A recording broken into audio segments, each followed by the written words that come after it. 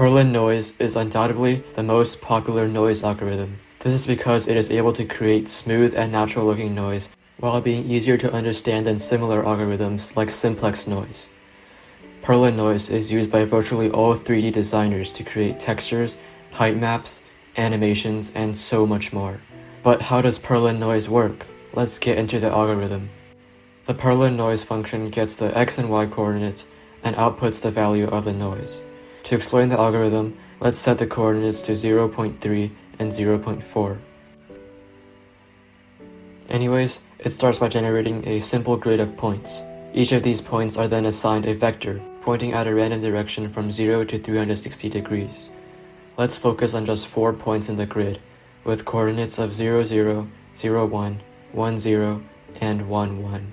Now, let's give the vector of the point 0, 0 a direction of 60 degrees, the one on 0.1, 150 degrees, the one on 1, 0, 45 degrees, and the one on 1, 1, 240 degrees. So, there would be a line starting on 0, 0 pointing at 60 degrees. Now, let's draw the point with coordinates x equals 0.3 and y equals 0.4. To find the final noise value, we must calculate dot products for all 4 points that make up the square of our point inside. From our point, draw a vector pointing left and a vector pointing down. Now we must find the dot products of both the horizontal and vertical vectors. Let's start with the horizontal one. To make it easier, let's translate the vectors so they both touch. The dot product formula is a cos theta, where a is the magnitude of the horizontal line and theta is the angle of the other vector. So, negative 0.3 times cosine 60 is negative 0.15. Now, let's find the dot product of the vertical line. Instead of doing cosine, we now must do sine, because the vertical vector is 90 degrees offset. So, negative 0.4 times sine 60 is negative 0.346. Finally, we add the negative 0.15 and negative 0.346 to get negative 0.496. Now, let's do point 1, 1 as an example.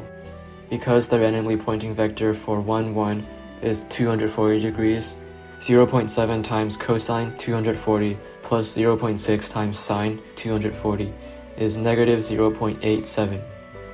Finally, the points 0, 1 and 1, 0 would be 0.56 and 0.212 respectively.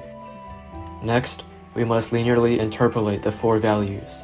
Because our point is 30% of the way on the horizontal axis, we can combine the top 2 numbers and the bottom 2 numbers into 2 numbers using the linear interpolation formula.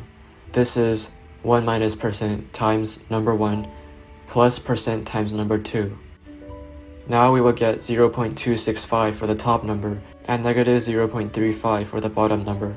Finally, we can linearly interpolate the numbers to get negative 0.138. Now, if we repeat this for every other point in the square, we will get something like this. A nice, smooth gradient. But our grid currently only has 4 points. If we expand this grid to, let's say, 10 by 10, that's when things really start looking like Perlin noise. Well, how do we get the cool plasma animation that is often associated with Perlin noise? Simple. We just need to make the vector angles change at a constant rate. The easiest way to do this is to increment them by 1 every frame.